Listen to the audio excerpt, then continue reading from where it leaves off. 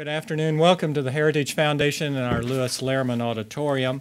We, of course, welcome those who join us on our heritage.org website on all of these occasions. Would ask everyone here in-house if you'll check that cell phones have been turned off as we prepare to begin. The courtesy is always appreciated.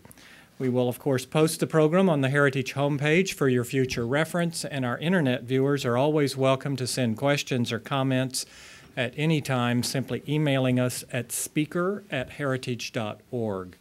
Hosting today's program is Cully Stimson. Mr. Stimson serves as manager of our National Security Law Program and is also a senior legal fellow in the Catherine and Shelby Cullum Davis Institute for International Studies.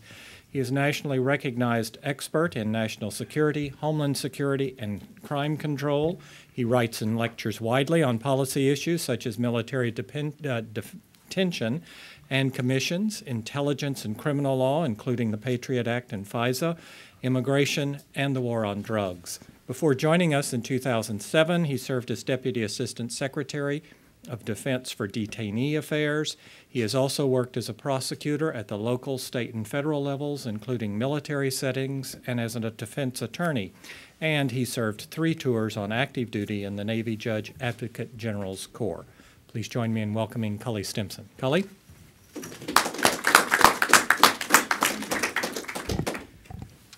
Thank you very much, John, and thanks to all of you for braving this first of many miserable days in Washington when the fall starts raining and then it starts snowing later on. I'm particularly pleased to have these 3 panelists here because, all modesty aside, I think they are probably, if not the most qualified, certainly in the fraternity of the most qualified people to talk about this subject today. Since the ratification of the United States Constitution, the Congress has declared war only 5 times. The War of 1812, wherein Congress declared war even before hostilities began, the Mexican-American War of 1846, the Spanish-American War of 1898, and then the Great War, World War I, and World War II. And those declarations of war were accompanied, as we state in Heritage's new second Heritage Guide to the Constitution, by express authorizations of the use of force, suggesting a distinction in practice, at least between those two. Congress has expressly authorized presidents to use military force dozens of times in our history. Many of those authorizations have been directed at non-state actors, such as slave traders, pirates, and Indian tribes.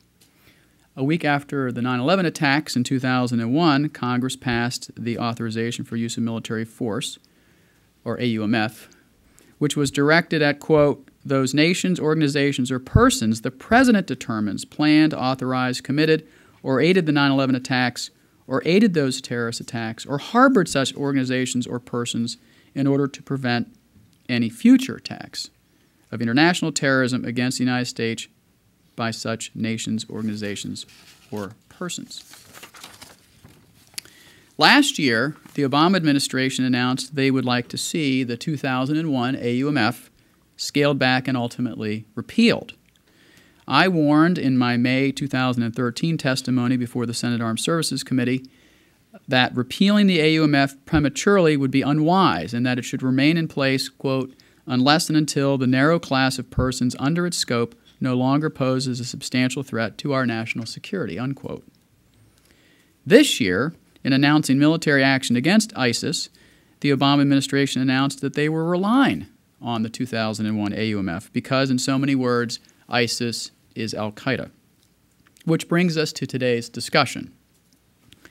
As a legal matter, is the Obama administration on solid ground, relying on the 2001 AUMF as a matter of domestic law in this war against ISIS? We know that the American people and apparently Congress support military action against ISIS and perhaps even successor or affiliated organizations like Khorasan. But what role should Congress play, especially since Article 1, Section 8, Clause 2, the Declare War Clause, gives Congress the power to declare war? And how does that conflict with Article 2, Section 2, the President's powers as Commander-in-Chief? Essentially, the question is this: do we need an ISIS-specific AUMF? why or why not? Our three panelists are uniquely qualified to answer that and related questions. And I've asked them to speak not only in alphabetical order, but in the order I think that will ultimately stimulate the greatest debate and crosstalk. Steve Bradbury is a litigation partner at Deckard LLP.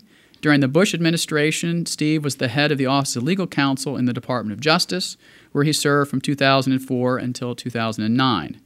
While at OLC, Mr. Bradbury advised on a wide range of national security matters, including questions relating to the President's statutory and constitutional powers in time of armed conflict, the scope and application of the AUMF and other statutes, both authorizing and limiting executive action, cybersecurity issues, and authorities of the National Security Agency and the Foreign Intelligence Surveillance Act.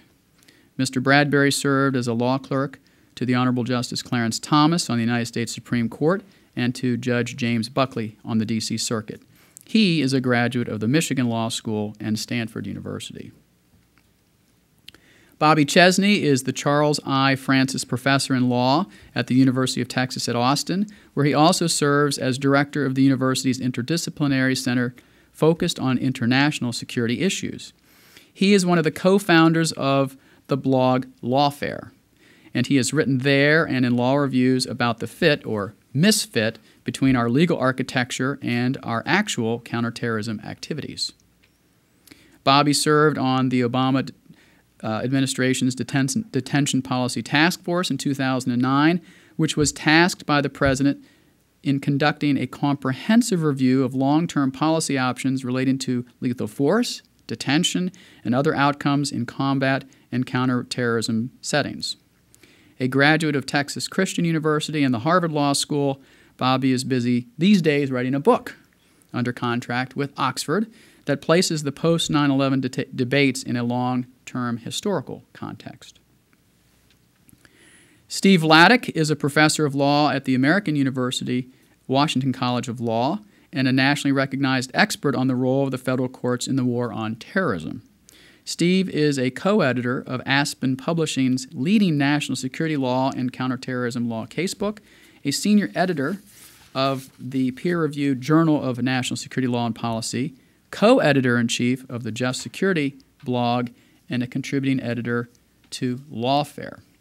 Steve is also the Supreme Court Fellow at the Constitution Project and a Fellow at the Center on National Security at Fordham University Law School, and is the Vice President of the Board of Directors of the ACLU here in the nation's capital. A graduate of Amherst College and Yale Law School, Steve clerked for the Honorable Marsha Berzon on the U.S. Court of Appeals for the Ninth Circuit and the Honorable Rosemary Barquette on the U.S. Court of Appeals for the 11th Circuit. Steve, you can stay there or take the podium. It's your pleasure. I think I'll just stay right here if everyone can hear me. Thanks a lot, Cully. I want to thank you for arranging this and thank the Heritage Foundation for hosting this discussion on, I think, an important and timely topic. There are really two distinct legal questions when you talk about the use of force by the United States or any country. One is whether it's consistent with international law. That's not a subject we're going to spend a lot of time on today, and it's not a very difficult question, I think, in this particular instance. Under international law, nations can use armed force in the territory of another nation in self-defense or with the authorization of the UN Security Council, and I think there's a strong case here for self-defense. A lot of countries in the Gulf area, in the Middle East, are directly threatened by the rise of ISIS and its takeover of territory, including a third of Iraq. The United States is threatened. U.S. Citizens have been murdered by ISIS. They're threatening attacks. They've carried out at least one terrorist attack, as I understand it, in Europe, threatening other attacks and clearly threatening allies of the United States and the strategic interests of the U.S. in the Middle East. So it's a strong case for self-defense, and the President has also put it in terms of collective self-defense. There are a lot of different countries, I think, that can claim a direct interest in self-defense and taking military action against ISIS. That's under international law principles. The trickier question, and the question for today, is really domestic U.S. law. Is the President authorized under U.S. law to take this military action against ISIS. And as Cully described in his intro, the issue really is one of constitutional powers as between Congress and the President. Obviously, under Article 1 of the Constitution, Congress has the power to declare war for the United States, take the country into war as a formal matter. And Congress has the power to provide for the Army and Navy, which means the power of the purse, to appropriate funds for the Army and the Navy, our armed services, and to fund major military operations campaigns. So as you've seen, for example, President Obama did need to go to Congress to get appropriations and authorization for the transfer of military materiel and for the training facilities that they're going to set up, evidently in Saudi Arabia, to train moderate Syrian forces that we want to see fighting ISIS in Syria. So that's an example of Congress approving military appropriation in conjunction with a military operation. But the question is, what is the President's authority under domestic U.S. law to engage in a major military action like this in foreign territories against a foreign threat without a declaration of war from Congress? And, you know, that has happened many times in the history of the country. As Cully indicated, there have been only 5 occasions when Congress has actually passed a declaration of war. And in many, many other occasions, some very significant ongoing warlike armed conflicts, the President, the United States, has engaged in the use of military force without a formal declaration of war. And it goes all the way back to the Jefferson administration when he used the Marines to attack the Barbary pirates off the coast of North Africa that were attacking shipping and putting in threat U.S. commerce and European commerce, et cetera. And there have been many other occasions when presidents have used force in foreign countries, sometimes in very large scale, to protect U.S. citizens, U.S. interests, to respond to direct threats to U.S. national security interests and the interests of allies, and sometimes at the request of other nations. And often, as we've seen, has become really the more usual practice, actually, in recent years. Congress does usually enact some legislation showing congressional support for the actions of the President and the executive branch. Now, they may be authorizations in the form of limited authorizations or appropriations of funding, as we saw with the Kosovo action, which was a NATO action, or they may be a more formal and specific authorization for the use of military force, usually focused on a particular threat. There was the authorization for use of military force in 2002 associated with the campaign to liberate Iraq and the war against Saddam Hussein's regime in Iraq. But then there is the rather unusual, because 9/11 itself was very unusual, AUMF, for authorization for the use of military force in September of 2001, responding to what was and continues to be historically the largest foreign attack on the U.S. homeland in the history of the country, the 9/11 attacks. And in response to that, Congress gave the President a very broad authorization, which was not specific to any particular territory, was not limited in time. And it gave the President authority to use all necessary military force against those organizations responsible for 9/11, any countries that harbored them or supported them, in order to prevent future terrorist attacks against U.S. and U.S. interests.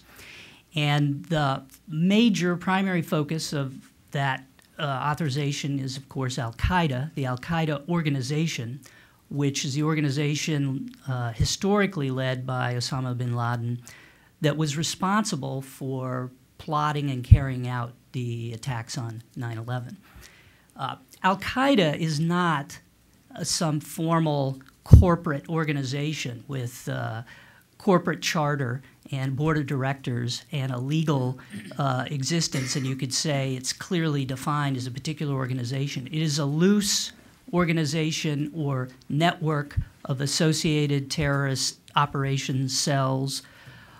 It is a movement with a long-term strategic goal to force out of the Middle East Western powers, particularly the U.S. and the influence of Western powers, and also eventually to topple those governments in the Middle East that are friendly to the U.S. and the West, and eventually to set up a caliphate subject to strict Sharia law. And I think the vision of Osama bin Laden and the al-Qaeda movement was to set up such a caliphate from the Mediterranean to the Indian Ocean, basically.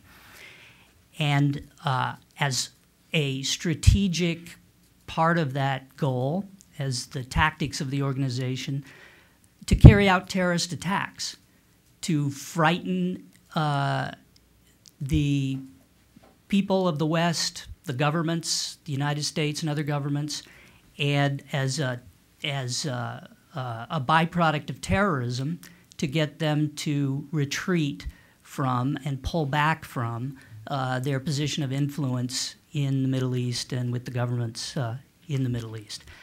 Al-Qaeda, the word, means base or foundation. And as that implies, I think, the vision on which it's founded is a vision of an organization that would itself be the trunk of a tree that would grow. It would be a base from which would spring like-minded movements and groups to carry out and further this long-range strategic goal of the al-Qaeda organization. So as I think what you can see, what I'm leading up to is I think there's a very strong argument that the president is correct that the 2001 authorization for the use of military force focused on al-Qaeda does continue to give the president authority, statutory authority approved by Congress, to carry out this continuing war on terror, including against ISIS, both in Iraq and in Syria, and indeed anywhere where they are found. Essentially, I believe ISIS is al-Qaeda. The president has authority under the AUMF to determine that ISIS is a continuation, an offshoot, a new, a reconstituted and new version, if you will, of the al-Qaeda organization. And I think you can see that clearly from the historical roots of ISIS, the Islamic State. Its former name was al-Qaeda in Iraq. This is the successor organization to Musab al-Zarqawi's organization in Iraq, al-Qaeda in Iraq, or AQI, which began as the al-Qaeda affiliate, as al-Qaeda in Iraq, as the name implies.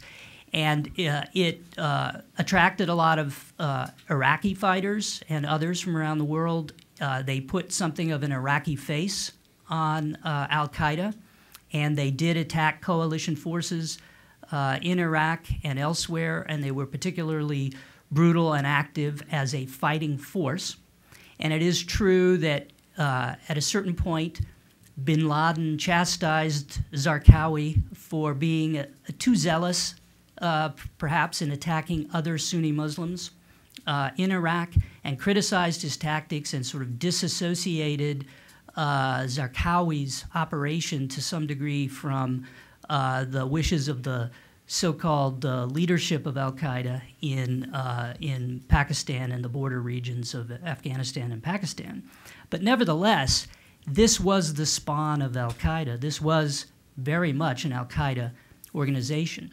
And the United States targeted and killed Zarqawi in 2006, and I believe in substantial part the United States did that under the Authorization for Use of Military Force of 2001. Now, the U.S. also was in Iraq under the 2002 AUMF. That was primarily directed at the Saddam Hussein Ba'athist regime of Iraq, but it's obviously the case that Iraq became very much a battlefield in the war on terror, and that the U.S. was operating under the 2001 AUMF in carrying out operations, counterterrorism operations, including military operations like the targeting of Zarqawi in Iraq. Al-Baghdadi, the current head of ISIS, is a successor to Zarqawi. There were a couple of other Iraqis who headed up the organization in between who've also been targeted and killed, but al-Baghdadi is now heading it up. It's expanded, obviously, opportunistically into Syria because of the lack of government control of areas of Syria and the breakdown in the governing structure of the Assad regime in Syria and all the civil war and conflict. And it has mobilized very successfully, attracting fighters that it's paying. It has funding sources through the control of oil assets. And it's basically taking territory and setting up essentially that caliphate that I think bin Laden envisioned. And an argument that this is not al-Qaeda stems primarily from the fact that the current, what you might call the old line leaders of the old or original al-Qaeda in Pakistan, like Zawahiri, have again disassociated themselves from the actions of ISIS and al-Baghdadi, I think because they're in part jealous of the success and attention. It's pretty obvious that ISIS is a more virulent, more potent, and, if you will, more successful version of al-Qaeda because they're moving very quickly to seize territory, attract fighters, organize a bigger army, and begin to carry out that long-term vision. And it's pretty obvious they threaten Israel, they threaten Saudi Arabia, they want to keep expanding. It is the ultimate vision of bin Laden and Zawahiri, but Zawahiri is feeling, I think, a little inferior. He's in a diminished capacity in a weaker place right now. He wants to try to maintain his relevance, and so he's trying to set up a separate image of al-Qaeda, separate and distinct from ISIS. ISIS, in turn, is in an ascendant position, obviously, a leadership role, attracting a lot of the fighters who would otherwise go to the old line al-Qaeda groups. And it's rebranded itself, as lots of successful movements do. But I think it should be clear that the president's authority to carry out the authorization granted by Congress and to target those organizations responsible for 9/11 in what is pretty obviously now a continuing war on terror. It's not over. We haven't defeated the enemy in the war on terror. But that the president does have authority to treat ISIS as a continuation of al-Qaeda, the new face of al-Qaeda, and that the president's authority is not diminished simply because of the branding or self-imaging decisions made by the leadership of ISIS, or the, if you will, feeling of being threatened by the success of ISIS on the part of Zawahiri and the old line leadership. Okay. In other words, those internal dynamics and decisions don't trump the president's authority to see ISIS for what it is, which is the new face and continuation of al-Qaeda. And it's pretty obvious that ISIS, in its control of territory in Syria, is creating a safe haven for the very same types of training and plotting by al-Qaeda and al-Qaeda entities that occurred in Afghanistan prior to 9/11. So we also targeted in these recent strikes this Khorasan group, headed by a guy named al-Fadli. And al-Fadli had been an al-Qaeda fighter who was in Iran, leading al-Qaeda supply and support efforts through Iran, and he was supplying and supporting Zarqawi and al-Qaeda in Iraq. That was sort of his historical origins. He's now clearly was operating, if he's still alive, he's still operating, to plan attacks on the West within the safe haven created by ISIS. And so obviously the threat to the West is very much the same as it was from the Taliban and al-Qaeda in Afghanistan, and I think it's very much a continuation of the same threat and, in effect, the same organizations. We've treated al-Shabaab in Somalia. We've treated al-Qaeda in the Arabian Peninsula and Yemen. as parts of al-Qaeda, offshoots of al-Qaeda. And in many ways, ISIS is more closely related historically to al-Qaeda than those organizations. And so clearly it's all part of the same war on terror, which is not limited by specific borders, and which was authorized in 2001 by Congress in the AUMF.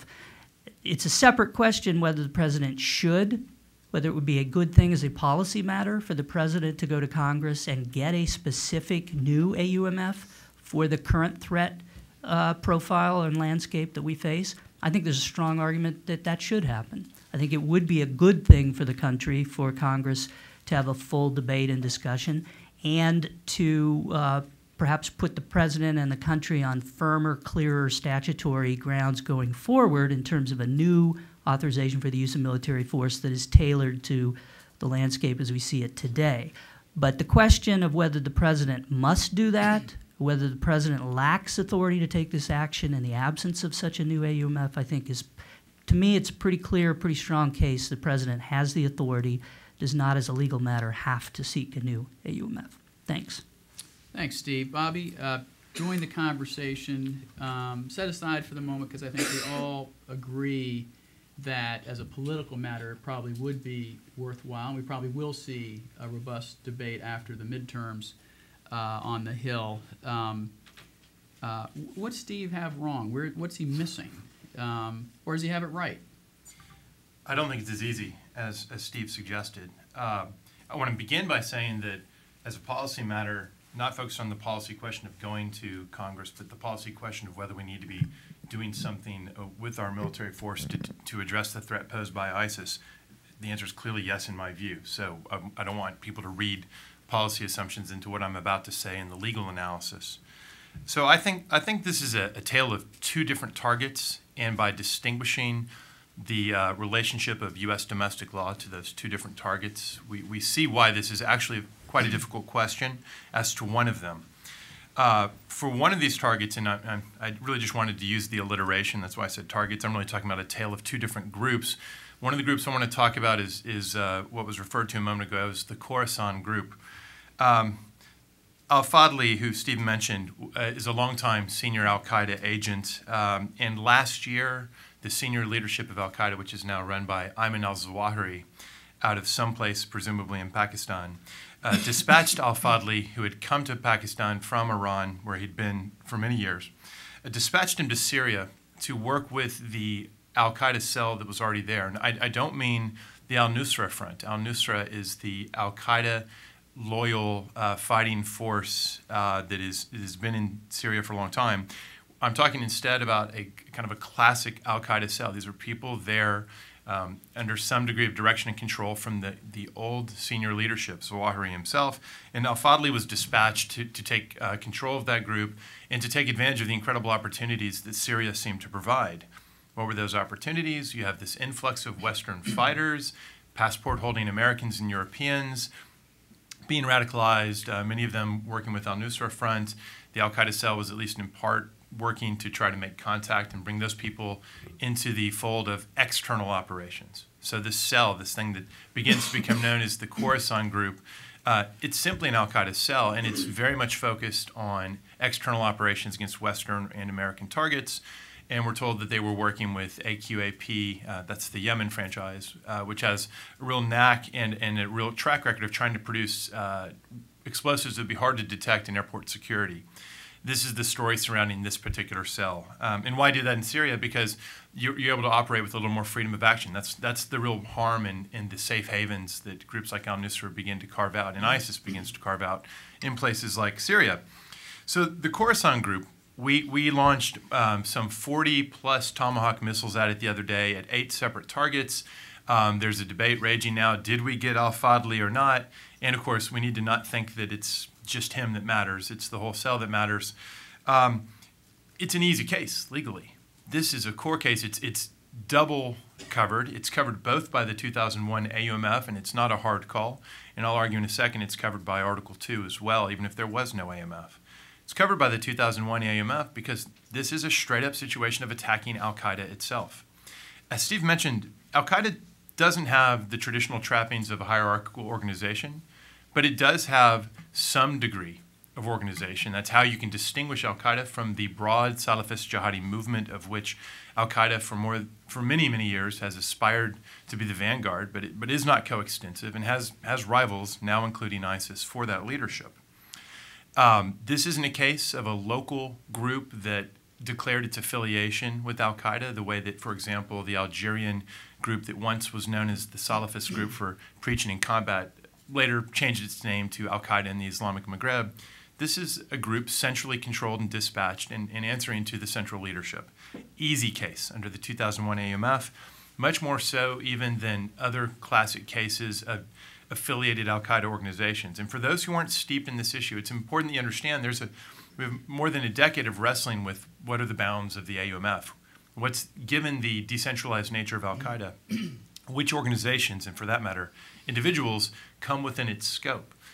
The position of the executive branch, both under the Bush administration and the Obama administration, blessed repeatedly by the federal courts, and also in various ways written into statute now, all endorse a model in which you have whatever counts as core al-Qaeda, and then you have franchise operations that have sufficient connection, and there's the rub, what's the sufficient connection, but sufficient connection to the core to be part of the network, and these are generally referred to as associated forces.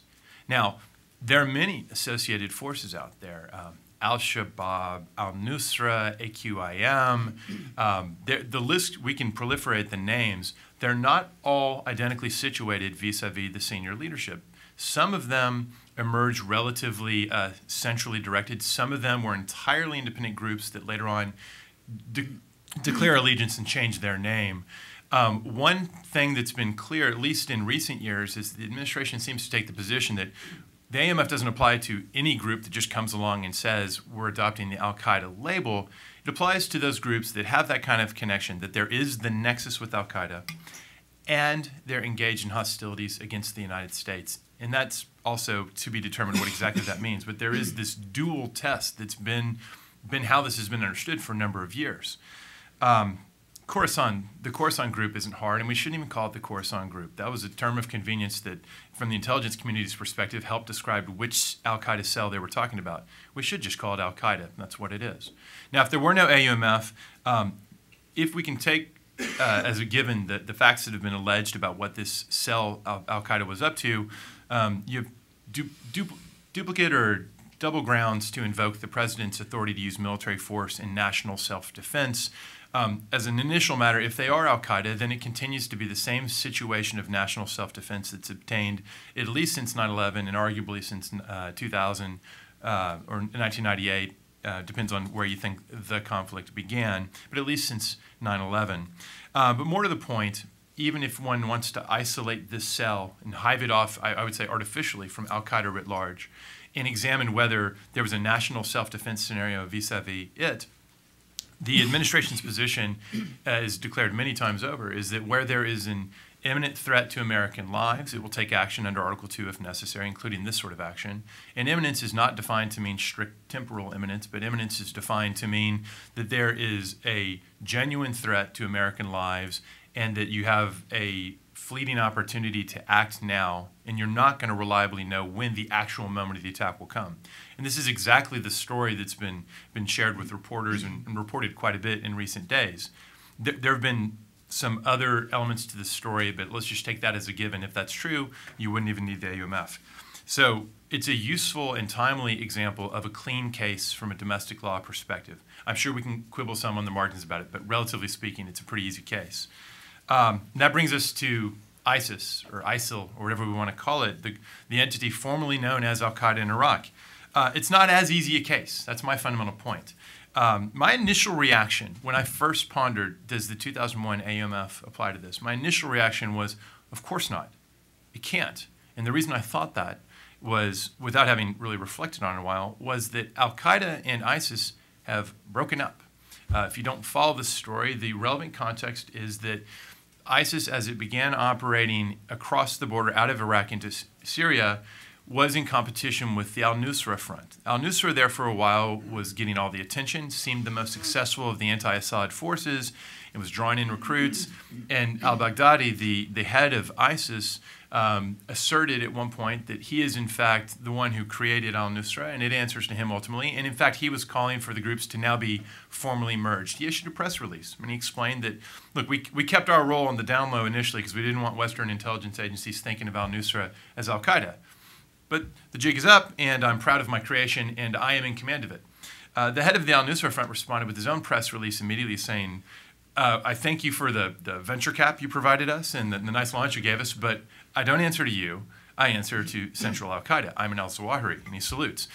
They had a back and forth, and Zawahiri intervened and ruled in favor of the al-Nusra Front, at which point the ISIL folks, Baghdadi, told him to get lost. We don't answer to you at all, and they went on their path of formal independence. Zawahiri formally expels ISIS.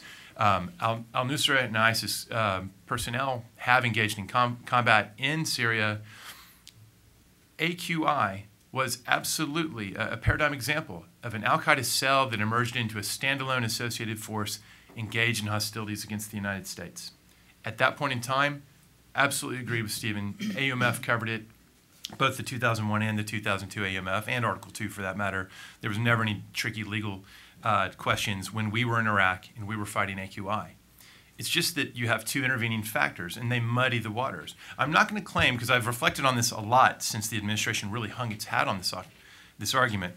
I don't think it's as implausible an argument as I initially thought. But the two intervening factors, one, the formal break between ISIS and al-Qaeda. And make no mistake, they are competing organizations. They are in the same game, vying for leadership of the broad Salafist jihadi movement that has long been al-Qaeda's aspiration to lead, and now is ISIS's aspiration to lead, and ISIS seems to be doing a better job of it, judging by the recruiting and attention and so forth. That change must matter to some degree. Maybe it's not dispositive. Maybe the prior status is sticky. Maybe there are other arguments, and I'll talk about that more in a second. But then there's also the fact that up till now, it seems to have been widely understood that the AUMF's reach into, okay, it's not core al-Qaeda, but it's al-Qaeda-related organizations, did require this further factor of engagement in hostilities against the United States. At least prior to the beheadings, if you were going to make that argument, the beheadings of the American journalist, if you're going to make that argument, it had to rest either on an anticipatory case, although we've heard from the director of the NCTC and others that that case actually hasn't been made yet, or hadn't been made yet, or it had to be, again, the stickiness of al-Qaeda in Iraq's prior engagement in hostilities, which certainly occurred in spades in Iraq. And the problem, of course, is we've been out of Iraq for a long time. It's been a number of years since we've been engaged in combat with AQI, or whatever it is now called. And as I thought about it, I appreciate just how indeterminate this factor is. So imagine it's the day we leave Iraq. And then something happens, there's an al-Qaeda in Iraq target of opportunity, and we have a drone strike, and we take out the leader of al-Qaeda in Iraq. Would anyone really say, well, you know, yesterday you were here and that would have been good, but now you're no longer engaged in hostilities because it's the day after America left Iraq? That sounds artificial and ridiculous and formalistic. On the other hand, if 25 years had gone by, and then we went back and it was the same group, and we said, well, 25 years ago we engaged in hostilities, that too would sound ridiculous and formalistic and not very persuasive. And there's a spectrum in between. And the interesting question is, if I'm right that this is a relevant consideration, what does it mean to be a couple of years removed from Iraq and then going back and treating this organization as engaged in hostilities against the United States? You might buy it, you might not, and I think that's what makes it muddy but not really determinate either way. Now, there is the matter of the killing of the American journalist. Does that suffice to restore the easier situation where we clearly did have a group engaged in hostilities against us? I mean, it's tempting to think so. Certainly when you feel the rage I think we all felt and the horror and disgust of that barbarity, it's tempting to say, hell yes. I'm not sure if it's quite that easy as we think about the range of situations around the world where groups might kill an American, situations in Mexico, for example. And we have to ponder what kind of standard in the abstract you're setting if that's going to become a touchstone of it. But it does muddy the water and make the case more sympathetic as I dwelt on it more. Well, anyways, we could go on at length. There is, I guess, a further question I hadn't thought about before, but Steve raised it in his remarks, and that is the possibility that interesting questions by me, and it's not up to anyone but the president to resolve them, that the right reading of the 2001 AUMF, which declares that the president is authorized to use all necessary and appropriate force against those whom he determines is responsible for the 9/11 attacks or harbored such entities, maybe that carries with it an interpretive power that allows him to define the scope of the enemy. I'm not sure that's the best read of the statute, to be honest. It certainly empowers the president to decide who was responsible for the 9/11 attacks, and it certainly empowers the president to decide who is harboring that entity. The further question of exactly which affiliated organizations or formerly affiliated or successor organizations also count sufficiently as al-Qaeda strikes me as different in kind. There's been a huge amount of litigation, thanks to the Guantanamo mess, pressing on the edges of what's the organizational boundary of the AUMF. And in nowhere in that litigation context has there ever been a hint that it was simply a question of, well, did the executive branch decide that the Islamic movement of Uzbekistan counts? If so, it counts, and that's just the end of the story. Now, we're not in a courtroom, so that's not dispositive, but I mention it simply to underscore that the way a lot of us have been thinking about it over the past 12 years hasn't assumed that the president gets dispositive judgment as to which entities count or not. I'm certainly not saying the president's opinion doesn't matter. In fact, I would argue it deserves substantial deference in the, whether it's a court of law or the court of public opinion. I don't think it's binding deference. I don't think the statute mandates that conclusion. What about Article 2 as a fallback? Article 2, of course, if the AUMF doesn't apply, why not Article 2? This is what's so interesting, because we were bombing the snot out of IS for a couple of weeks, more than 140 airstrikes. And there were multiple letters to Congress under the War Powers Resolution explaining the administration's legal justification. And I think it's quite telling that none of them invoked the 2001 AUMF. They all invoked difficult to sustain, though not unsustainable, Article 2 arguments instead. That is powerful evidence to me that at least some folks in the administration weren't so sure that this is a clear case of the 2001 AUMF applying, or else why not have invoked it? What were those arguments instead? It wasn't national self-defense. It wasn't that IS is al-Qaeda and the same theories that enable us to act in national self-defense against al-Qaeda apply against these guys. It was two different arguments. One was immediate force protection of U.S. troops, a very legitimate Article 2 theory, a little dicey in its factual application in some respects because it was used in two settings. One was to justify strikes on ISIS forces as they approached Erbil, where U.S. troops were. And I actually think that was a perfectly fine invocation of that Article 2 authority. That makes a lot of sense. Could use that as an illustration. The invocation of it to explain the attack on ISIS forces at the Mosul Dam, which was justified on the grounds that if the dam were to be breached, the downstream flooding would eventually reach Baghdad and then eventually could get into the Green Zone or wherever U.S. personnel were, causing harm there, I think was a bit of a stretch. The other argument the administration advanced was factually quite relevant to what they were doing, but this one was more dicey legally, and that was the idea that the president may have an inherent and independent authority to use force in circumstances of humanitarian, exigent self-defense of non-Americans. This is Mount Sinjar and the persons that were trapped there. It was an exigent humanitarian third-party defense situation. I'm just not so sure that we have a strong track record of acting in that way on sole presidential authority, although one might say, well, what was Korea and Kosovo? Well, I'll tell you what they are. They're very controversial examples that people struggle with. What is the legacy of those? Does that prove the point, or is that a bug or a feature of the argument? I don't know.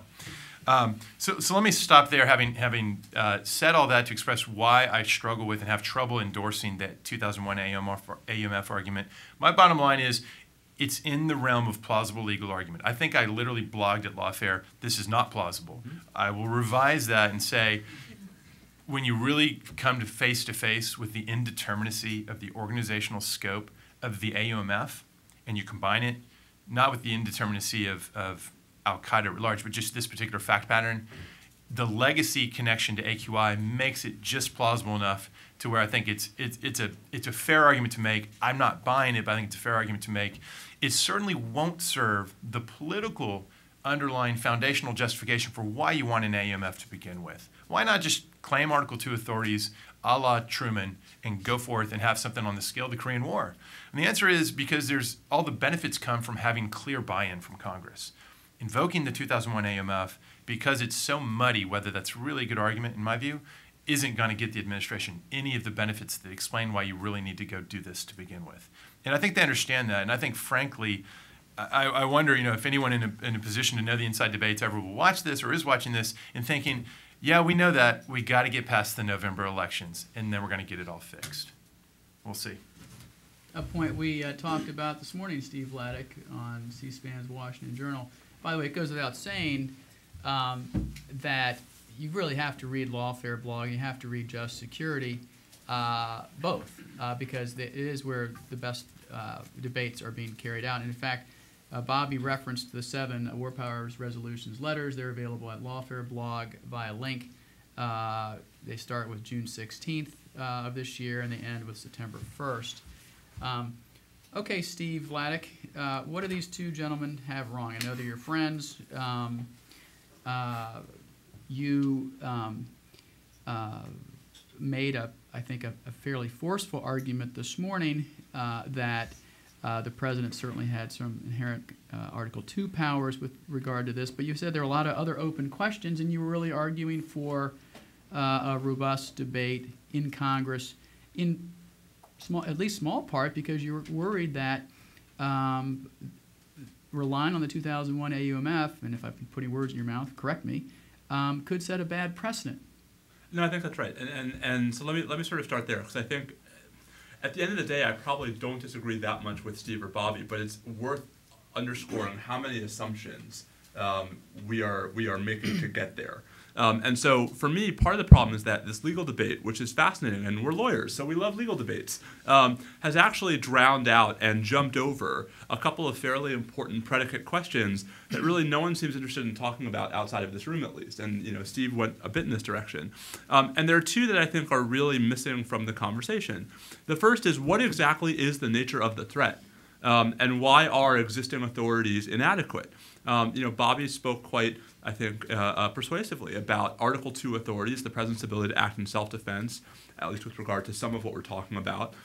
I think whenever we talk about declarations of war, and Cully talked about the 5 that Congress has passed, or even more limited use of force authorizations, almost all of them come with some real sense shared by Congress and the president that existing authorities are insufficient.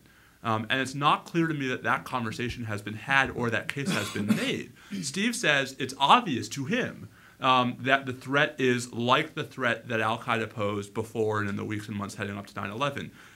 That's great. It's not obvious to me. And part of why it's not obvious to me is because I'm an outsider. I haven't been in the government. I haven't worked inside the intelligence community. And so I think part of the problem is that we're jumping into a legal authority question, assuming the answer to the, are we sure we have to do this question? The answer may well be yes. I don't have a dog in that fight. I just feel like that's a conversation we have to have first. And instead, everyone's sort of falling over themselves to come up with the best legal theory that explains how we can do what we apparently have decided to already do. This is also why I think I would part company a little bit with Steve in suggesting that we're not going to talk that much about international law. Part of why we have moved away historically from declaring war is because one of the real developments in international law after World War II was the movement to outlaw aggression and aggressive war, was the movement to constrain permissive uses of force by nation states to uses of force in self-defense. Now, we can fight about whether collective self-defense is a viable theory, whether the unwilling and unable test that we've heard the Obama administration, indeed President Obama himself, offer yesterday before the General Assembly is a viable reading of international law, but that's part of why we don't just authorize force willy-nilly. We authorize it in very careful circumstances where we have a very concrete sense of what the endgame is. So that's the first sort of set of predicate questions. What is the threat and why do we need a statute for it? The second set of predicate questions, Steve referred to military action. Bobby talked about airstrikes. I think it's worth stressing that the legal authorities may well differ based upon the exact kind of force we're using, where we're using it, what we're doing, and against whom. So historically, I think there has been a very bright line between scattershot airstrikes, one-off attacks that are clearly uses of military force, and sustained campaigns leading up to and potentially even including ground troops. Right? Historically, we have tolerated presidential uses of force without congressional authorization. The more limited those uses of force are, the less widespread they are. And so part of the other problem is that we are assuming different facts about what kind of force we are using and about what kind of force we will be using, when to me this is actually very much still an open question. Just how extensive is the U.S. military commitment going to become? How widespread is it going to become? And that will drive the question of what legal authorities President Obama will or will not need. And so it strikes me that we've jumped over those two questions to, is it legal?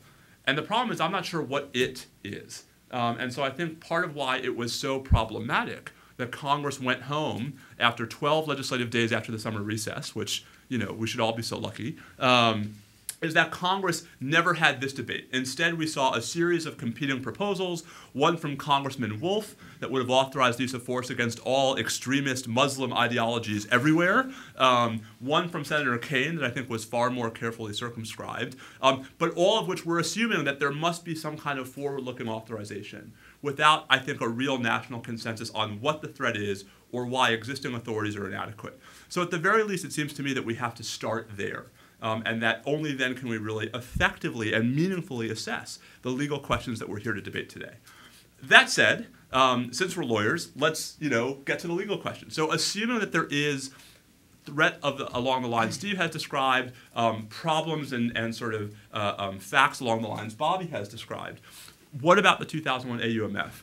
And I have to needle my friend Bobby a bit, because shortly after his post where he couldn't come up with a plausible explanation for how the 2001 AUMF could justify the use of force, I wrote a post that said, here you go.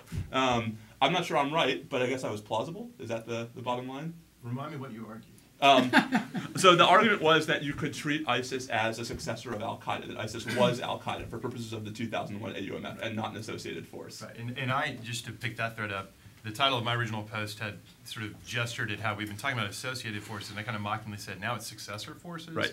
So I don't think the successor argument, that the ideological successor argument works, because then it could be Boko Haram tomorrow or Ansar al-Sharia the next day. So this is where I'm going. And so this is why I think Steve is right that the 2001 AUMF does authorize at least what we've been doing thus far. On this theory that is plausible if not convincing, right? But it shouldn't. I mean, I want to be really clear on this. It really shouldn't. And the reason why it shouldn't is because I don't think there's any question that Congress back on September 14, 2001 was thinking of anything like this, was thinking that 13 years from now we'd be dealing with a successor group of al-Qaeda in countries far away from Afghanistan and Pakistan. The reason why the AUMF doesn't actually specify al-Qaeda and the Taliban is because President Bush had not yet publicly declared that those were the groups that attacked us on 9/11. When the AUMF was passed, it was still 6 days before President Bush would give his national TV address where he said, yes, we are convinced it was al-Qaeda and the Taliban. So the statute is actually unfortunately open-ended. Now, what that means is that a president who is looking for authorities on which to rest uses of force, lest he provoke a constitutional crisis, is going to look to statutes that are unfortunately open-ended. That doesn't mean we should be happy about that. It doesn't mean we should champion that. It doesn't mean we should think that that's a good way to do business. And the reason why it's not a good way to do business is because, indeed, as Bobby just said, what stops the president from saying it's Boko Haram tomorrow, the Irish Republican Army on Saturday, and on Monday the ACLU? Now, of course, the answer is politics, right? The answer is politics will stop him. But that's not enough for me, and that shouldn't be enough for us, right? The problem is the statute needs to be clearer because the American people have to have more of a buy-in into what we're doing. And this is, I think, a structural flaw in the AUMF. Steve mentioned that the AUMF is unusual in the history of use of force statutes. Part of why it's unusual is because we didn't know who attacked us at the time we passed the statute. Part of why it's unusual is because it has no endgame. Right? The AUMF is still on the books because it had no sunset. It had no geographic scope. It had no substantive goals, the accomplishment of which might actually cease the authority. And so I think it's actually problematic to suggest that we can rely on this statute, or even worse, that we should enact a new statute that suffers from the same problems to deal with the threat that's still evolving on the ground.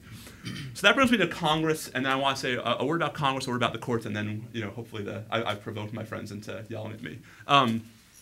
So what about Congress? And I think this is where this debate is entirely maddening, because this is not actually a typical dispute over the war powers. Typical disputes over the war powers historically are where the president wants to do something and Congress basically says no. A good example of that is the airstrikes in Kosovo in 1999, when the House actually had a vote on formally rejecting the president's authority to conduct the airstrikes. You may remember the House tied. I think it was, 216 to 216, on whether there should be a formal rejection of the authority. That's the usual constitutional fight for war powers. Here, we don't have that fight. Here we have Congress saying, oh, we completely support use of force against ISIS, but you know what? You go do it. We're going home to run for election. That's not the way this is supposed to work. And so I think part of the problem, folks are inclined to blame President Obama for what I think is really abdication of constitutional authority by Congress. And so I think it's important for us to keep in mind, not just that it's better for Congress to enact a specific statute, but that that's actually Congress's constitutional responsibility. Are we really going to hold it against the president when one branch isn't doing their job? So this brings me to my last point. So if you actually believe that the 2001 AUMF, by saying that we are allowed to use military force against anyone the president determines is responsible for 9/11, really is a broad delegation of authority to the president, then the question is, who's going to stop him? And Bobby referred to the Guantanamo detainee litigation as a good example of the role courts can play in circumscribing the war powers. Now, it's certainly true in the habeas litigation that in none of those cases has a court said, government, stop this military operation, right? Stop the bombing, don't attack this target. But the courts have said, it is our job, at least where habeas is concerned, to decide whether you are properly subject to the use of military force. Part of why we haven't had law yet at the margins of the AUMF is because both the Bush and Obama administrations, to their credit, have not really tested the margins at Guantanamo. None of the detainees have been detained on the ground that they're a member of an associated force of al-Qaeda as opposed to al-Qaeda or the Taliban itself. None of them have been detained on the ground that they were substantially supporting al-Qaeda or the Taliban as opposed to directly participating and being a member of those organizations. So we haven't had cases to flesh out these margins, not because the courts can't handle them, but because they haven't arisen. And this leads me to my last point. In his majority opinion in 2008 in Boumediene versus Bush, this was the big Guantanamo habeas case, Justice Kennedy spends some time at the end of the opinion, noting how it's been a happy accident of history that the courts have basically been able to stay out of war powers disputes. It's a charitable reading of history that they've been lucky to stay out. They usually had to invent some clever ways to stay out, but leaving that aside. But then he says, as the nature of conflicts change, and as our structure evolves, that may no longer be possible. Now, of course, it's typical Justice Kennedy. No one has any idea what he meant, including Justice Kennedy. But I think he was getting to something which I think we're going to see more of going forward, which is in the Guantanamo detainee cases and in any other context in which there's a way to get a justiciable dispute into the courts, whether it's a U.S. citizen who's a member of ISIS, who's a subject of one of these strikes, or whether we conduct more detainees detentions under the AUMF. I think we're going to see more and more pressure on the courts if Congress is not going to exercise its constitutional responsibility, if Congress is not going to play any role in checking the president, even in plausible, if not obvious, readings of statutes. We're going to see more pressure on the courts to take these cases. I suspect that the four people sitting up here have widely different views on whether that's a good thing or not. I actually think it is. But the bottom line for me is I think it will be an increasingly inevitable thing. Before I ask Steve to take on his namesake, quick... Yes, my parents named me after C. Bradbury. Well, that's nice of them. Quick lightning round, yes or no answers. Will Congress take up a debate about an AUMF after the election? Yes, no? Yes. Yes. Yes. All right. And I think you all get an A for that. That's correct. I think that's correct. But can I say, but the debate's going to look very different depending on whether the Republicans take over the Senate or not. Interesting. Steve. There always has to be a reasonable basis in fact to determine that the organization you're targeting is an organization that falls within the 2001 AUMF. But the AUMF and the court cases and the National Defense Authorization Act in 2012 that affirmed the AUMF's detention authority and continued to underscore that Congress agreed that there was detention authority there, they don't use the term core al-Qaeda. And there are, I grant you, difficult questions at the margins about what is al-Qaeda, what is an associated force, and I think we can all agree that there would not be a reasonable basis to say the Irish Republican Army falls within the AUMF, and that would not be sustainable. And there may be cases such as the courts have addressed that are difficult cases at the margins, like the case in the Parhat case involving the East, I think it is, the East Turkmenistan Islamic movement, which was, I believe as the court understood it, a local insurgent movement in Turkmenistan that embraced the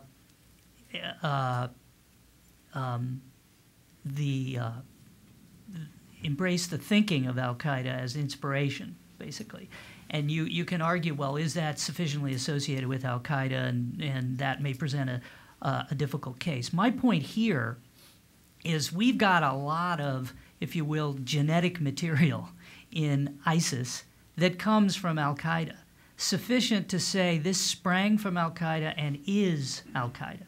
My point is it's not an associated force, it is al-Qaeda.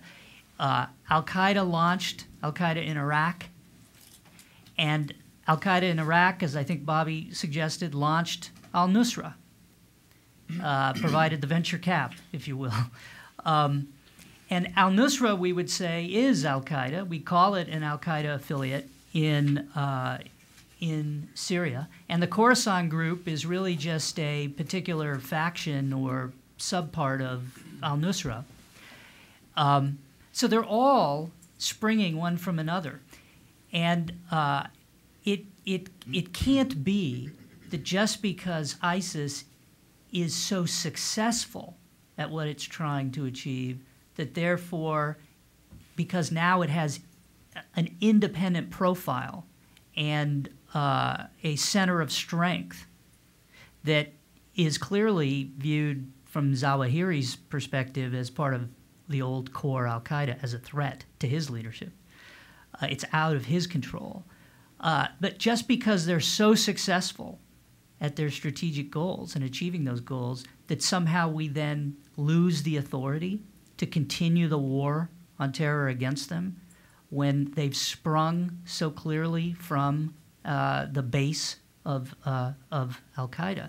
And I think it's the reason the 9/11 AUMF isn't limited by geography, isn't limited by time, is because it was true and it continues to be true that the war on terror is a global conflict without borders, and it is a long-term conflict that the U.S. is in. It's not over. We didn't win. We haven't defeated al-Qaeda. The old, quote, core al-Qaeda is diminished in its capabilities, but al-Qaeda as an organization lives on, and its current reconstituted form, ISIS, is more virulent, more potent, and a bigger threat than ever. So, I mean, I just want to be clear. My position, my view, is that at least based on the uses of force that we've been discussing to date, there is a plausible argument that the AUMF, that the 2001 AUMF does cover ISIS. What I was trying to suggest was that we shouldn't like that argument, right? That's because the AUMF is poorly drafted. And let me just to stress why. So Steve says there's a lot of genetic material in ISIS, and just because they broke away doesn't mean that they should be kept separate, that they should be treated as a separate entity. Well, we broke away from another country once. I don't think anyone would have argued that because the U.S. broke away from England and had all of England's genetic material, we were therefore at war with everyone England was at war with circa 1787, or even 1776, I guess, depending on what you were talking about, right? That there has to be something more specific. And if there was a statute that authorized war against England or all of her heirs in perpetuity, I think we would have serious policy qualms about such a statute, even if it was fairly read as covering that scenario. But if we did continue the war, which ISIS has continued the war, that's the point. They're still engaged in the conflict against us, whether we like it or not. But I guess, I mean, the question is, what support is there for that besides 2 beheadings of Americans? I mean, right, there have been no attacks by ISIS on American soil. There have been no attacks by ISIS against U.S. bases or U.S. embassies, right? So when you say they're still at war with us, I mean, I'm willing to accept that premise. I'm just not sure it has yet been proven. Let me join in. Jump in. Yeah, I just want and if you could pick up, if you're able to, on some of the points that Matt Olson made, in this regard. So I wasn't sure I was going to say anything because Steve kind of got that in there. Steve Vladeck got that in there just now by pointing out that there's a real question out there as to what the intentions, capabilities of ISIS are vis-a-vis the United States. It's tricky because there's a tendency in the public debate to define it in sort of a binary.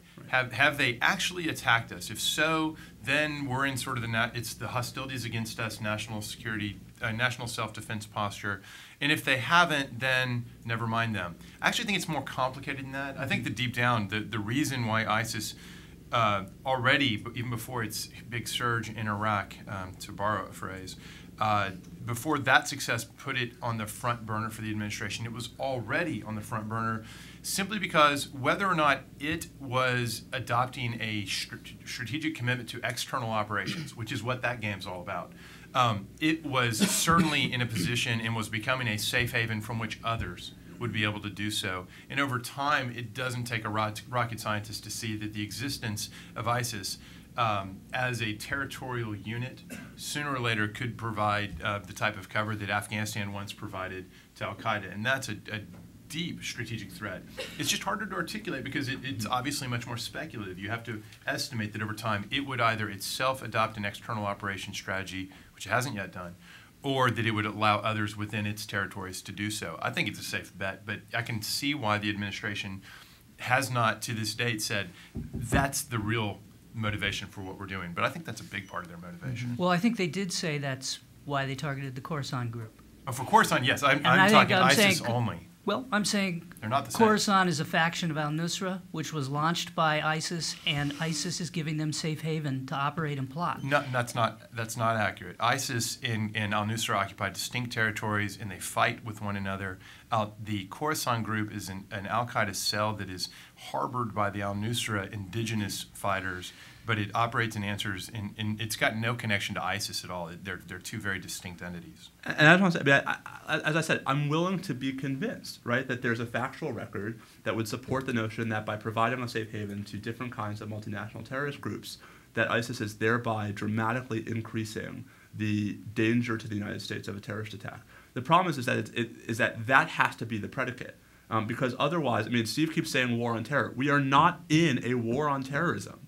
We are in a war against specific groups. And the predicate for that use of force, the predicate that Congress relied upon in the AUMF, was some tie to 9/11. And so it can't just be bad terrorist group that wants to do bad things to the West. It has to be terrorist groups that either are directly connected to al-Qaeda or that are involved in imminent plans for ongoing attacks against U.S. personnel and U.S. homeland.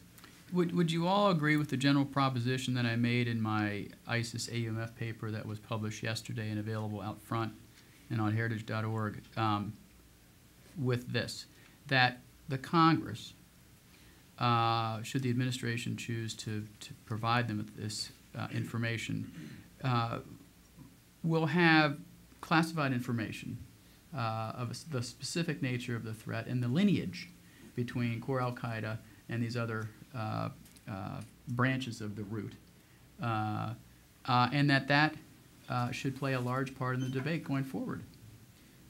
You know, this goes to Steve Vladeck's opening arguments. You were saying that we really haven't had enough debate about the non-legal policy predicate for what ISIS really is and what kind of threat it poses, and you suggested that we were putting the cart before the horse a bit with the legal arguments.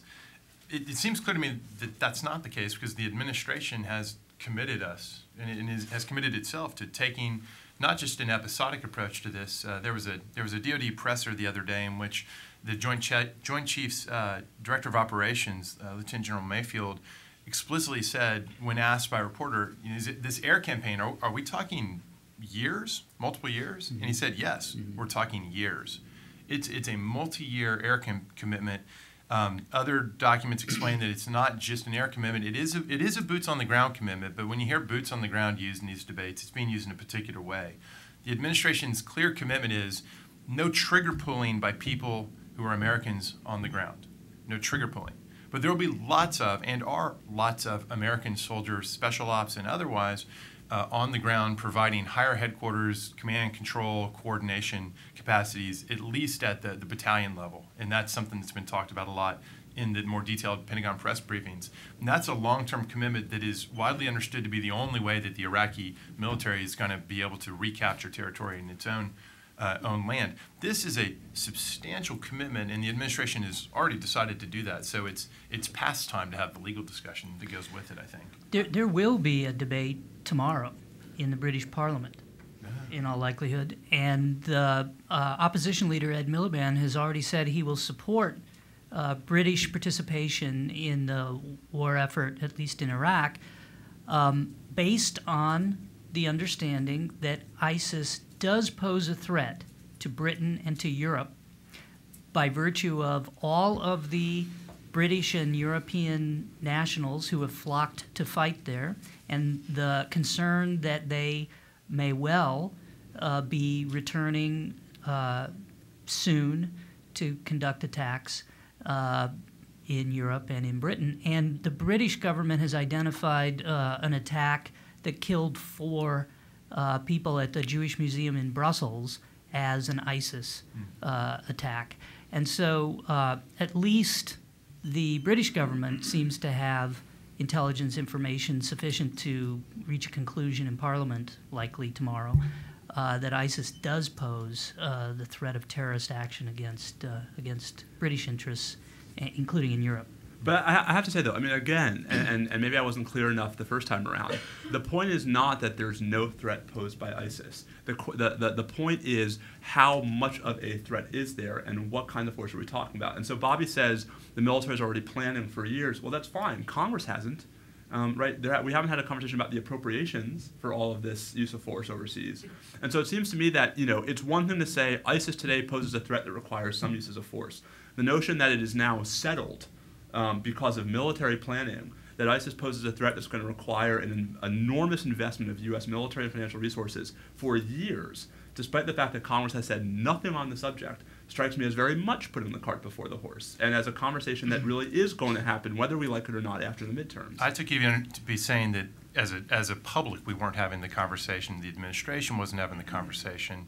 If you mean simply that Congress isn't doing it, completely agree. Congress doesn't want to do it because they don't want to be accountable for how it might turn out. But I don't think the public's having the conversation either. I think the public is too busy watching video of beheadings to talk about whether that really means we need, billions of dollars and, tons of thousands of troops on the ground. Well, I'm sure most of the public is watching this event live streamed right now, so they'll be better informed. Let's turn to the audience, if I could. I would ask you the courtesy of 2 things. Please give us your real name and ask a real question, and I'll exercise the prerogative of cutting you off if you speechify. So I'll start with the gentleman in the glasses in the second row.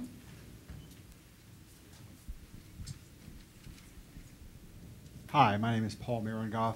I'd like to ask Steve Bradbury, whose argument was very good, whether, though, it's giving enough, taking seriously what ISIS actually says. I mean, Obama doesn't take them, what they say seriously. He says they're not Islamic and they're not a state. But are you taking it seriously enough when you dismiss them as just rebranding al-Qaeda, and you dismiss al-Qaeda as just bitter? Aren't there really real ideological disputes between those 2 organizations, one of which goes right to the core question of how dangerous the United States how much of a danger is posed to the United States, in as much as I understand it, ISIS has kind of want to focus on a region, just kind of socialism in one country, so to speak, whereas al-Qaeda has been much more fixated on attacking the U.S. Well, from my understanding, and I don't have access to all the intelligence gathering and intelligence information, right?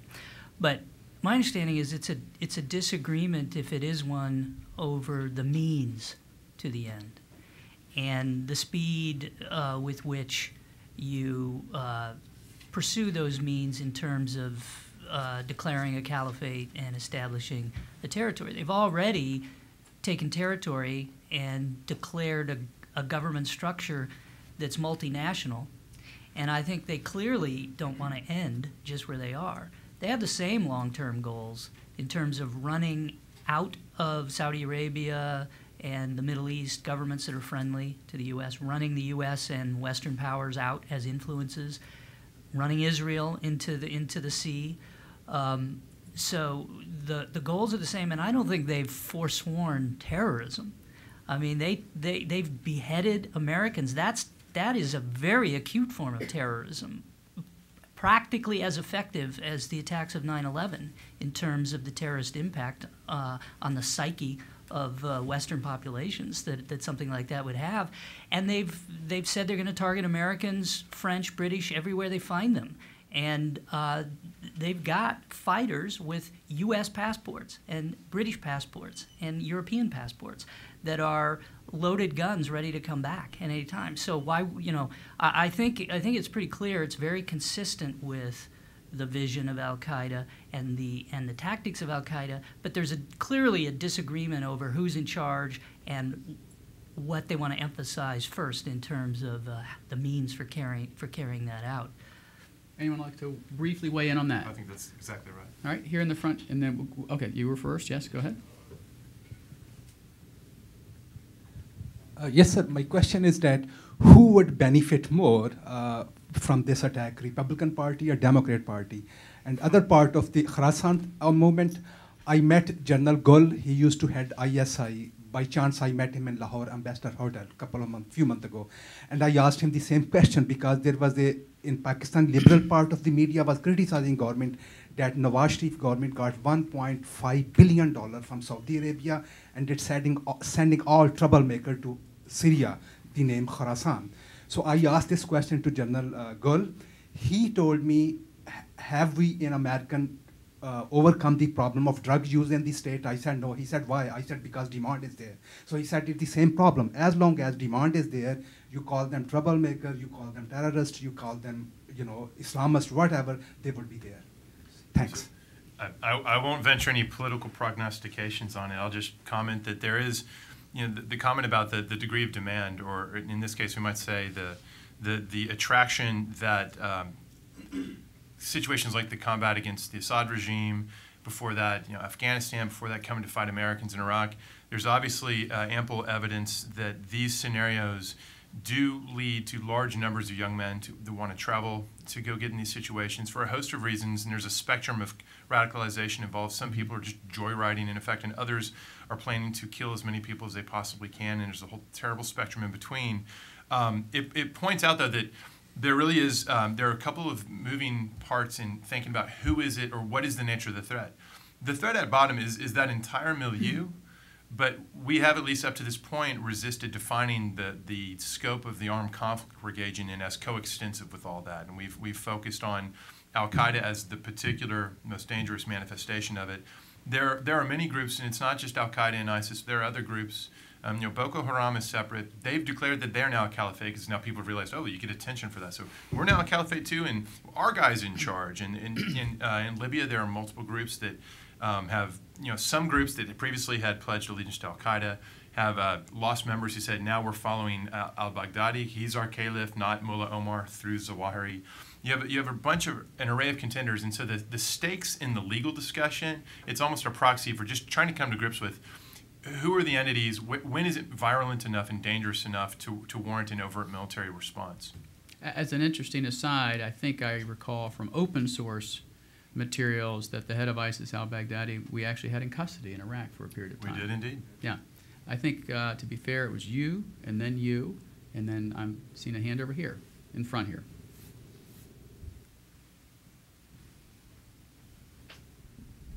Thank you. I'm Will Embry from DynCorp International, but formerly the State Department.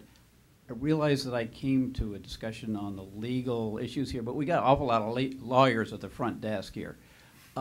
And having worked with the various administration lawyers, you can stretch the legal argument in a lot of different directions. And I accept the argument that you all have made, saying, yeah, the 2001 AUMF is probably sufficient.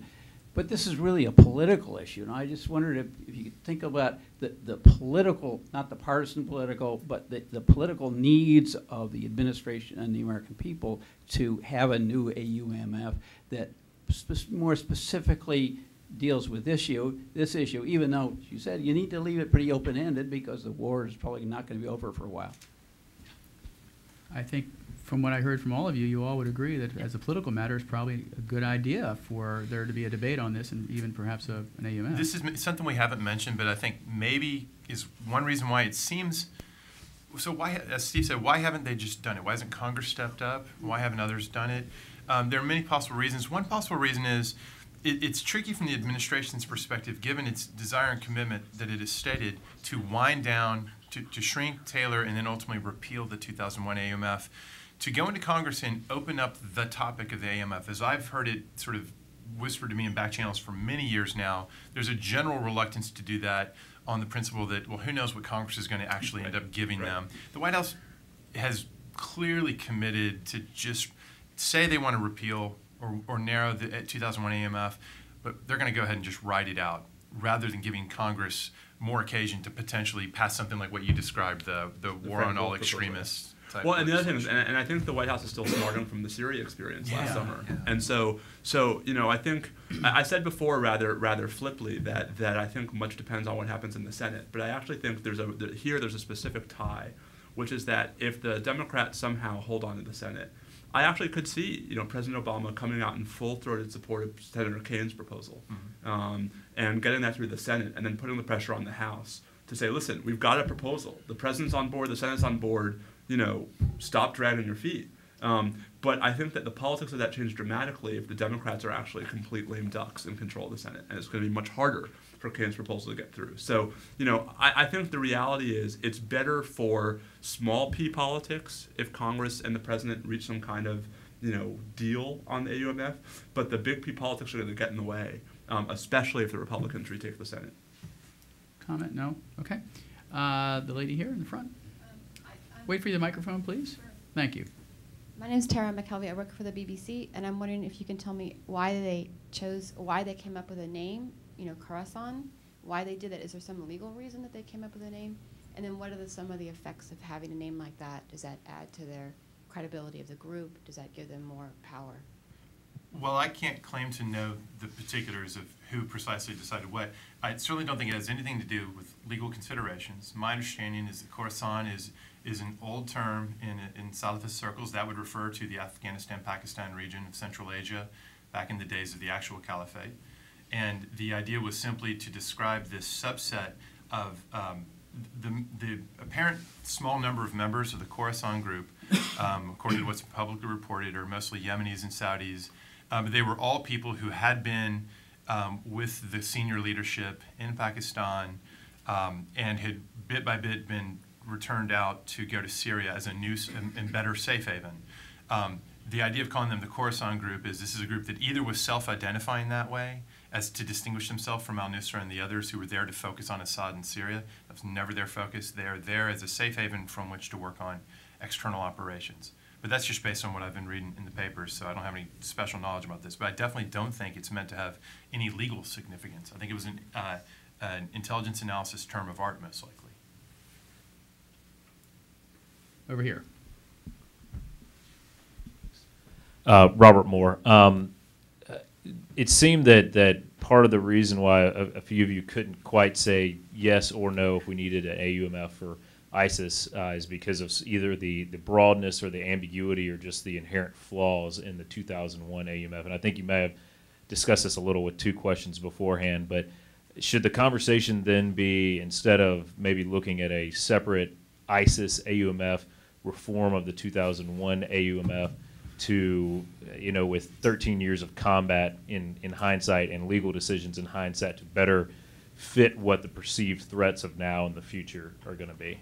So I mean, I'll take this. In an ideal world, yes. I mean, I think my colleague Jen Daskell and I wrote a paper last year or earlier this year titled "After the AUMF" that was basically looking in this direction even before ISIS became such a prevalent threat.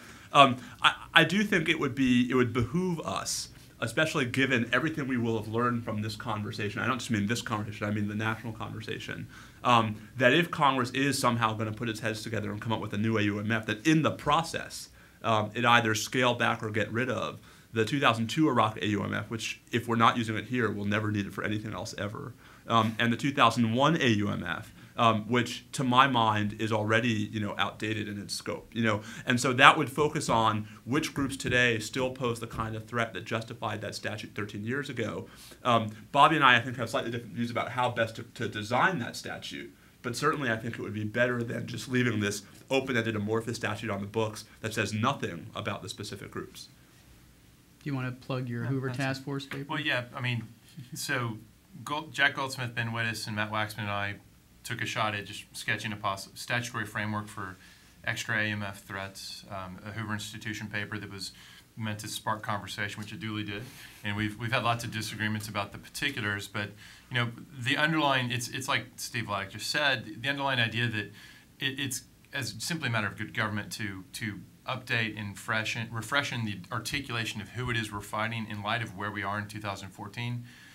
In theory, that's the right way to go. I think one thing we see from the lack of political will, even in circumstances where everyone seems to more or less want to support the same outcome, it convinces me more than ever that maybe there just isn't a lot of interest on the Hill and in the White House in collaborating on these kind of good government changes to the statutory authority.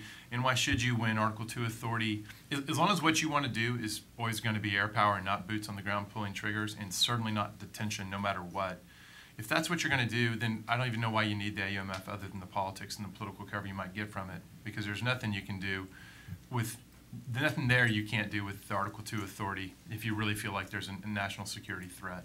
Steve, can I ask the flip, or a little version of that question? What is the danger that you would see in repealing the 2001 AUMF with some newer, prettier, shinier, modified AUMF? Well, let me repeat. I think it's a good idea as a policy matter for the branches, the political branches, to come together and have the debate and to frame a new AUMF going forward. So I do support that as I think good government and a good idea for the nation, and will put us on firmer ground and with greater clarity. But the potential danger in simply repealing the AUMF is a false sense or a false declaration that the war on terror is over. That the war that we realized we were in after 9/11, but in fact the enemy had declared sometime before that, is really not over. It's continuing, and I think that's a major point I'm trying to make. And of course, we've had an administration that has tried to project the view that it's winding down and it's not an indefinite war and it can end, and we're working toward declaring it over. Unfortunately, the facts have gotten out in front of that, and indeed it is continuing. And so if you enact something new that's in fact more artificially narrow and tries to be very carefully incremental, there's a real risk that it would hamstring the executive branch and the president too much in the ability to respond effectively as the threat changes and morphs on the ground. And I think the president, in that likelihood, in that eventuality, would likely act first and then come back to get authorization tinkered, tweaked, expanded from Congress. And I don't think that's a good situation to be in. In other words, it would be nice if the authorization is in fact in advance and covers what we all understand is going to be happening. It's very difficult to do in precise terms on an incremental, sort of organization by organization basis. Before we take the last two questions, my last lightning round question for you three. Yes or no? And if you don't want to answer it that way, you're lawyers, you know how to get around it. Will the United States pick up or ultimately detain ISIS fighters? You can start with that. Yes, but by detain, I assume you mean capture. And what happens after capture, I think, is very much in the air. And I don't know that there's going to be any stomach for any kind of Guantanamo II. I think we will inevitably capture at least some ISIS fighters, and I think those that don't get immediately turned back over to some kind of local authorities will end up in Article 3 courts here in the United States. I don't think we're going to do detention operations if by that we mean we are administering them on the model of Camp Bucca, Camp Cropper, Bagram. Instead, this would only be in Iraq. The Iraqis will do it, and we will have access to them. And we won't want anything more than access to them. Mm-hmm. Steve, do you have a sense? No. All right, I think I promised this gentleman and then there. So here in the front. Fred Bonig, I'm a Gold Star dad. I have 3 more kids currently serving, and my question is for Steve on the end. The connection between Al-Qaeda and ISIS, is pretty much established that you all kind of have the same belief, but last month we lost 5 people in Afghanistan, 3 non-combatant, but we did lose a general. This month we've already lost 2 soldiers and a civilian. Who are we fighting in Afghanistan if it's not Al-Qaeda then? If it's not all the same enemy? So I'm not sure I ever said it wasn't Al-Qaeda, but I mean I think there's still heavy Taliban presence in Afghanistan, and I think there are still some elements of Al-Qaeda in Afghanistan. I don't think when we pull combat troops out of Afghanistan, perhaps as soon as this December, but certainly by 2016, that means that will signal that we have eradicated Taliban and Al-Qaeda influences from Afghanistan. I think it'll just mean that we have accomplished the goal, which was to sufficiently degrade them such that it can no longer provide the kind of safe haven for Al-Qaeda that it provided in the months and years up to 9/11. So, I'm not saying that all is well in Afghanistan. I don't think I ever said that. I think it's just that the nature of the threat has evolved, where there's still a threat, but it's a very different one from what we saw 13 years ago. But what you said was that the only person that they've actually killed at ISIS to make it a threat to us was the journalist, when in reality, if it's Al-Qaeda, then they're killing people. So that's not what I said. What I said was the only Americans that ISIS as such has attacked are the 2 journalists who were beheaded. I didn't say anything about Al-Qaeda not attacking Americans. It's pretty clear that there's still every effort by what Al-Qaeda groups remain to attack Americans wherever they can find them. I just don't think that fact by itself justifies a perpetual war. I think it goes without saying that we all send our condolences to your loss as a Gold Star family member. We all know people in the service. I've served. Anyone else want to tackle that portion of the question? Actually, there's something I can't resist saying about it. Obviously, the administration is committed to pulling combat forces out of Afghanistan, but we shouldn't imagine that means we're not going to be involved in Afghanistan. What are we going to be doing? It's going to be what we're doing in Iraq. And they'll have their hands full with the resurgent Taliban in 2015 and beyond, doing exactly the same sort of things we're doing in Iraq right now, dealing with the resurgent ISIS. Yeah, and last numbers I heard, the administration plans to leave about 9,800 forces there, and NATO 3,500 or so as well. Last question in the back. Good afternoon. My name is Ahmad Bitar. Actually, I'm from Syria. I just arrived a couple of months ago. I was lucky to see, the perspectives from the Middle Eastern people and here in the U.S. by attending those events. Before this American intervention against ISIS, ISIS was hated by other groups. They were fighting. The reason they were fighting with Al-Qaeda, I can't explain it, but actually it will be too long. It's about victorious group and some very religious things. I know that because of my background. But my question is, I'm seeing what has been written on Facebook and in social media from Syrians and from Middle Easterns. I think American intervention helped ISIS to be more supported by the others, because now instead of a bunch of Islamic groups fighting together, there is an Islamic attack by infidels, which is Western countries. So, and sir, what is your question? My question is there I'm watching this legal explanation, which is amazing, but is there any attempts to explain that to people in the Middle East? Because not doing this will create another enemy, which is those illiterate people who will be influenced by ISIS propaganda, that they are being targeted by those countries. So is there any kind of explanation for this or attempt to do this? Well, we would look first to the President of the United States to give that explanation and answer for the U.S. And I think President Obama tried to do that yesterday in his speech at the UN. So I think in his mind he was attempting to explain the reasons, the objectives, and to address some of the concerns that you raise.